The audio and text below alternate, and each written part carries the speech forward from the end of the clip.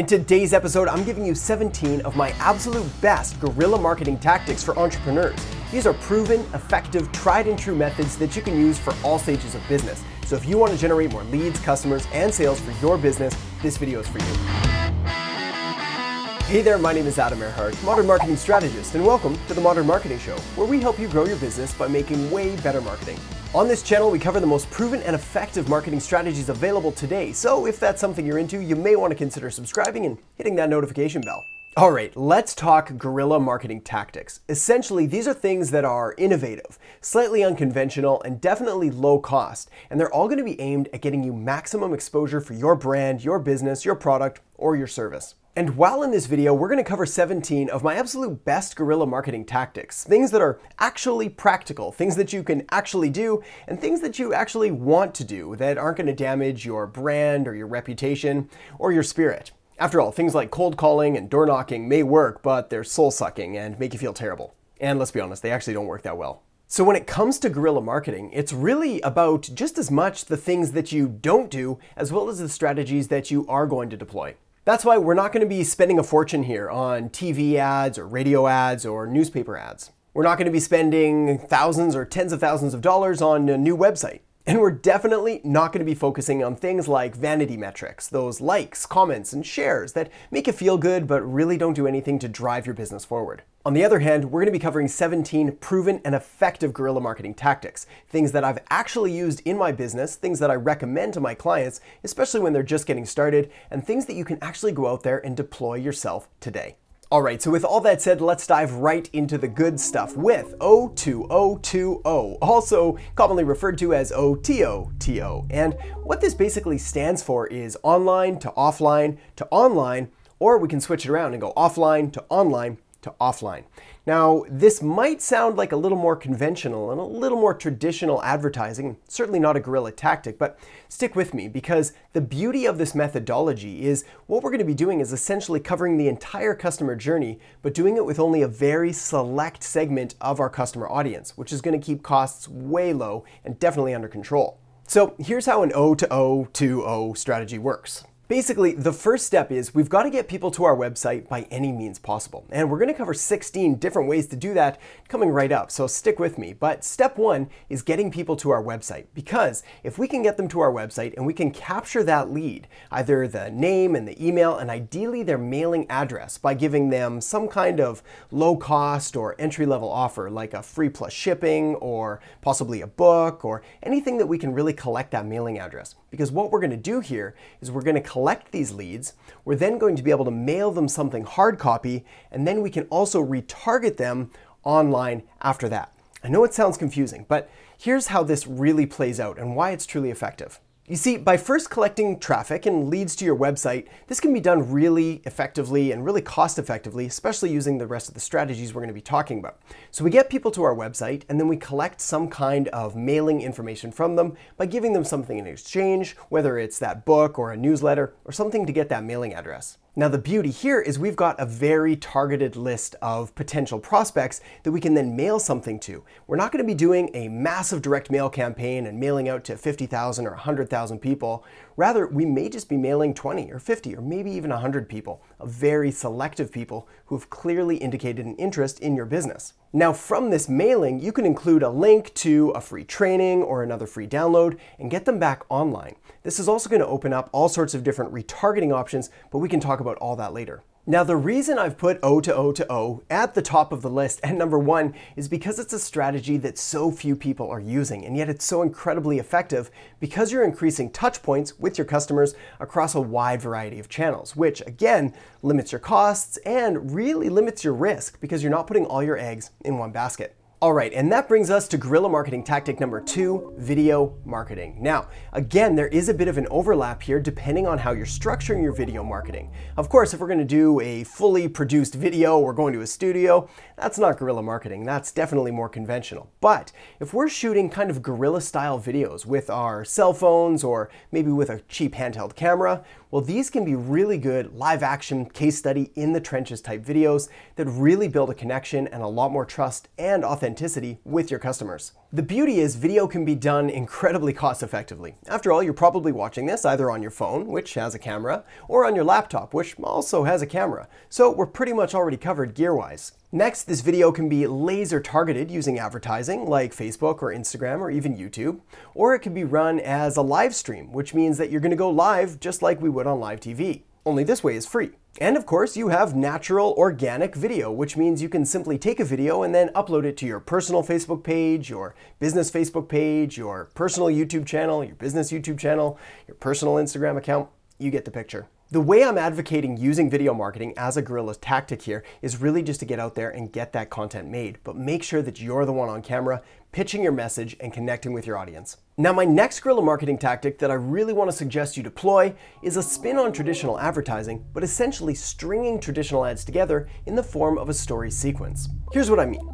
Let's take, for example, some of the video marketing that you just shot in the previous tip. You've got your cell phone, you're out there, you're talking to potential customers, you're sharing some value and giving some insights on what you do and how it benefits people. Well, what you can do is you can take this first video and you can put it out there to your target market, and from there you can retarget, meaning you can take a percentage of the people who've watched part of that video and show them the next ad or the next video, but only if they've watched that first one or a section of it. So basically, you put your video out to 100 people. Let's say 50 people watch half of it. Well, then you're going to show the next part of the story to that 50%. And again, you do it again and again and again, further and further down the funnel. Now, what makes this such a guerrilla marketing tactic is that all we really need to do is create that one first ad that gets attention and makes people aware of us and draws them in. And then from there, every subsequent step further down the funnel becomes cheaper and more effective as you continue to build trust and continue to build rapport. Now, the beauty of the technology side of this is it's incredibly easy to implement. It's a little trickier on Facebook because you need to create all sorts of different audiences and make sure they're structured right. But on YouTube, all you need to really do is upload what videos you want to appear in what sequence, and it takes care of the rest.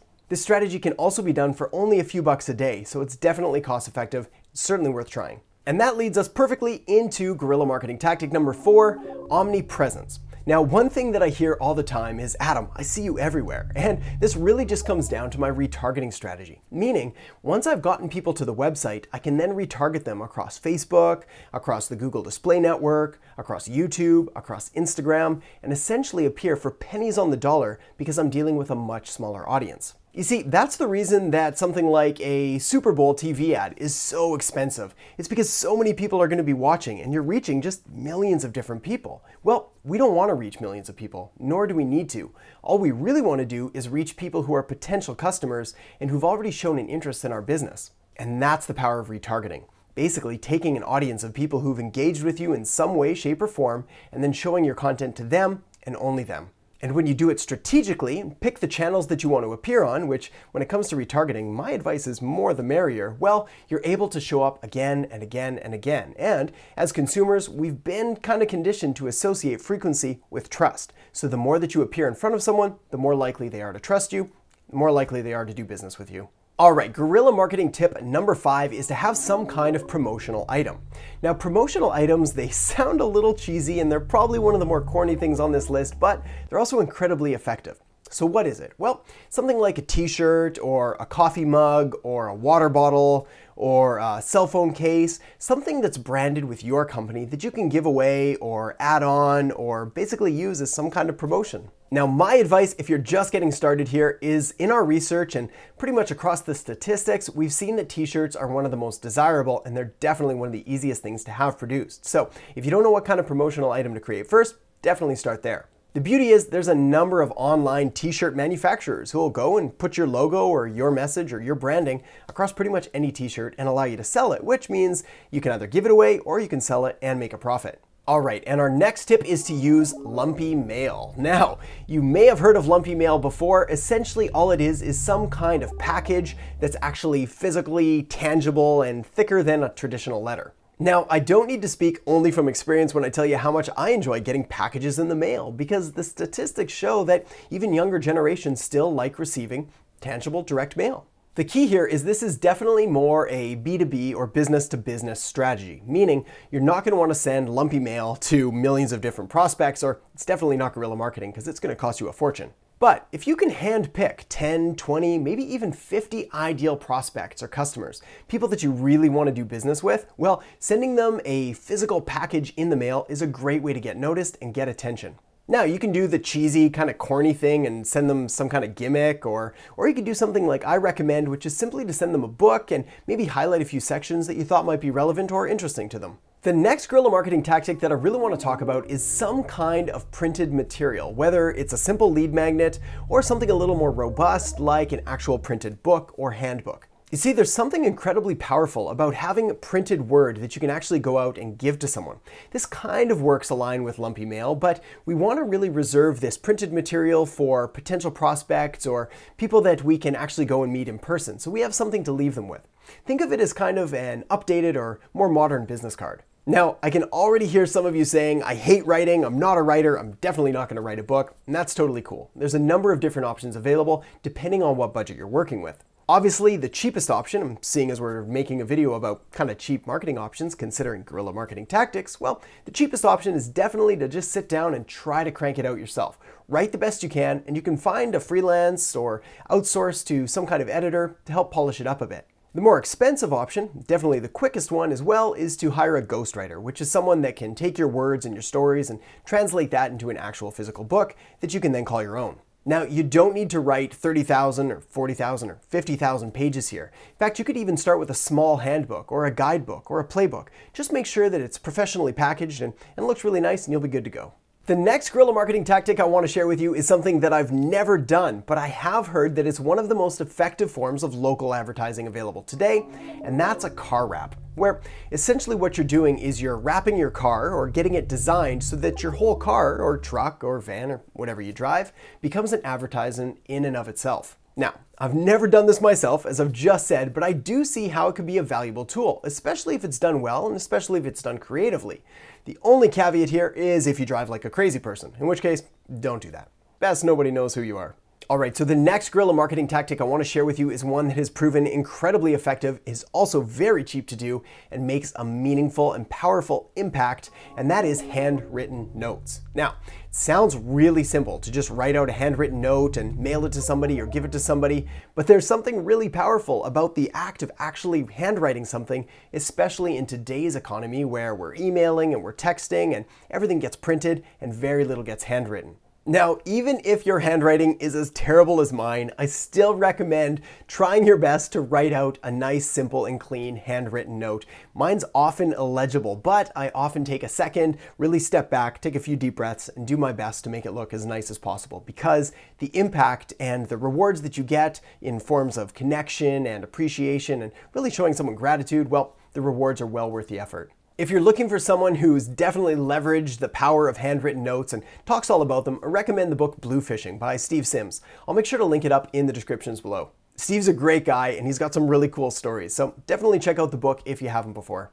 All right, so our next guerrilla marketing tactic is a great and totally free way to get massive exposure on some pretty big name sites, and that is HARO, or Help a Reporter Out. Essentially what HARO does is it links up reporters who are looking for experts or information or kind of news or content that they can add to their articles, and it links them up with experts just like you who know something about a certain topic. How it works is really simple. Basically, you subscribe by putting in your email, which is totally free. They'll send you a list of different articles or different topics that reporters are looking for, and then you write to the reporter and let them know, yeah, I'm interested, I've got this content to share, I've got this story, I can find this for you, whatever it is. And in return, when they use your content, you get to be featured on magazines like Forbes or the Huffington Post or Entrepreneur or whatever's relevant to your niche. If you're working with a low budget or you're just getting started and you want that publicity, this is a great place to start. Now, my next guerrilla marketing tactic is less about marketing and more about accepting the marketing and really kind of facilitating all the leads that you've been generating up until now.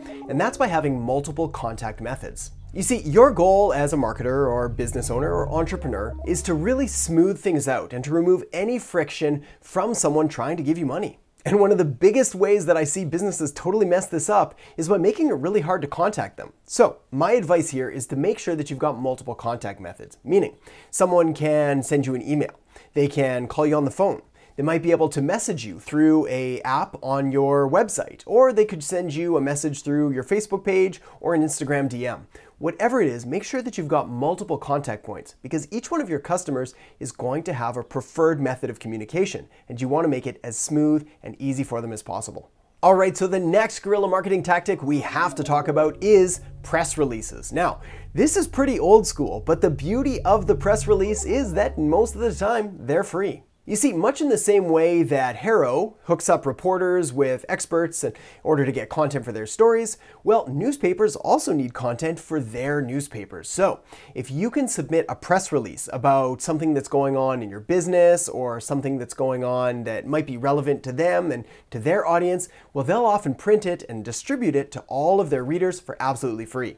Now, this press release strategy isn't just limited to the newspaper. It also applies to TV and probably even more so to radio. After all, creating audio content is a whole lot easier. The key here is to make that initial contact and make sure that you've got something newsworthy going on in your business. Also, you'd be surprised how low the bar is for what's considered newsworthy, so just do something interesting or valuable, and they'll pick up the story. With a little help, of course. The next tactic we're going to talk about here is free trainings, which is essentially putting on educational mini seminars or mini trainings for your local area in the area of your expertise. For example, let's say you're a photographer. Well, you could put on an evening seminar and teach people how to switch from auto on their camera to manual. Or if you happen to be a dog trainer, you could put on a weekend seminar on how to train your puppy or the first 8 weeks with your puppy at home. If you're an engineer, you could teach people how to build a bridge or a skyscraper. No, don't do that one. I can only imagine the liability issues. But you get the point. Basically, emphasize your expertise and teach people how to do what you do.